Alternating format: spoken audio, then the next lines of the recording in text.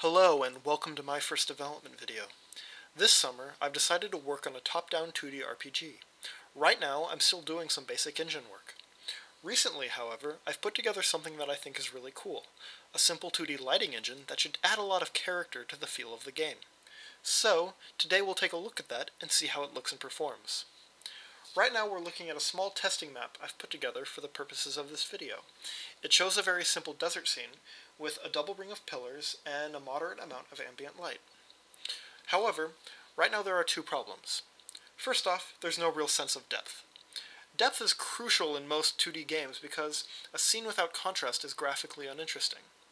Additionally, the pillars do not stand out from the map, and they're not immediately identifiable. So the scene is not navigable because the player can't find his way through it. So, let's see what happens when we add a single point light. There's an immediate improvement. Pillars now block the light, giving the pillars a greater sense of depth and allowing us to see more easily what they are. Also, as the light moves, the focus of the scene moves with it, giving it a nice dynamic feel. However, the light really doesn't stand out all that much.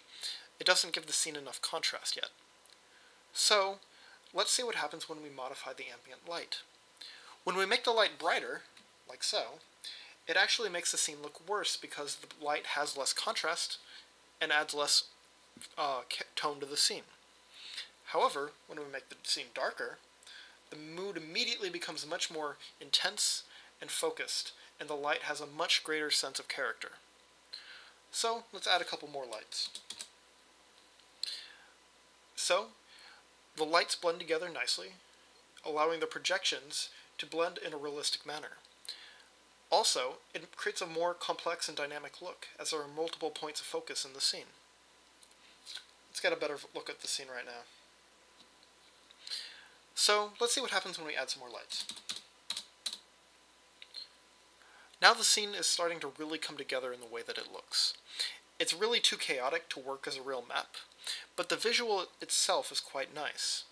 There's a lot of moodiness here, and you can do some interesting things with a dark dungeon, for example.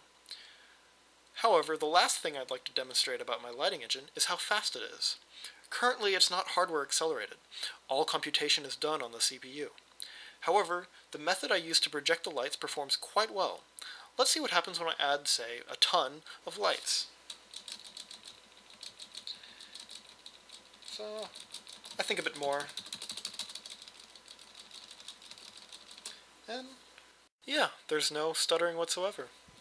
The frame is consistently steady, and everything looks good. So, yeah, that's all. Thanks for watching. As I make more progress and implement new features, I'm planning on making more videos like this in the future, so stay tuned.